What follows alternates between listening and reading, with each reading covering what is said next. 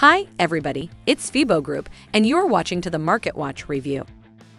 While there is much discussion about how sanctions imposed on Russia will accelerate the decline of the dollar's position in the global economy, the dollar still rides high. Asia-Pacific region was lower, snapping in advance of 3 days. Dollar-bloc currencies are doing well, perhaps due to their commodity exposure.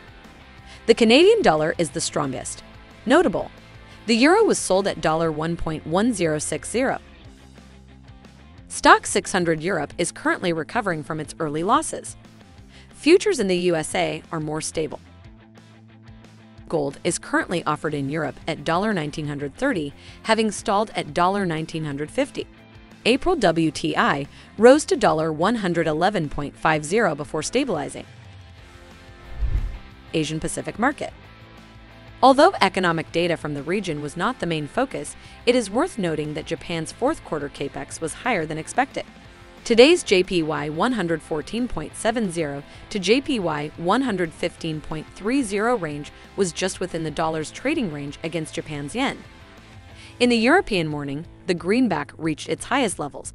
The Australian dollar traded within yesterday's $0.7240 to $0.7290 price range. Market of Europe. The CPI for February was higher than expected in 4 of the largest economies of the Eurozone. It's not surprising that the aggregate also surprised on the upside. The year-over-2018 pace grew by 5.8% thanks to a 0.9% month-over-month increase. Next week, the ECB will meet and provide a new economic forecast. Today's meeting of OPEC will determine next month's output. Most observers believe it will continue to follow its declared strategy of increasing output by 400,000 barrels per day. Separately, the US and UK are working to ban all Russian oil and gas imports.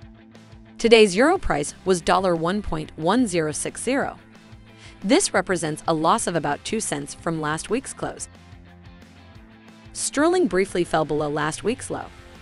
It caught a bid in early European turnover and is now trying to regain a foothold above $1.3300. Market of America. Despite recent U.S. data that is positive and some favorable optics, the U.S. economy seems to be slowing down sharply. According to the Atlanta Fed's GDP Now tracker, growth is at 0 this quarter compared with 0.6% in February. The Fed remains front and center. Bullard and Evans get the ball rolling, but Powell's testimony before the House of Representatives is what really matters. The Fed's Beige Book, which was prepared for the FOMC meeting, will be released after Powell's testimony. It is widely believed that the Bank of Canada will join the ranks of central banks raising rates. The greenback traded briefly above its range against the Canadian currency on Monday. Yesterday, it tested the lower end in the CAD 1.2650 to 1.2660 region. The US dollar recovered to 1.2750.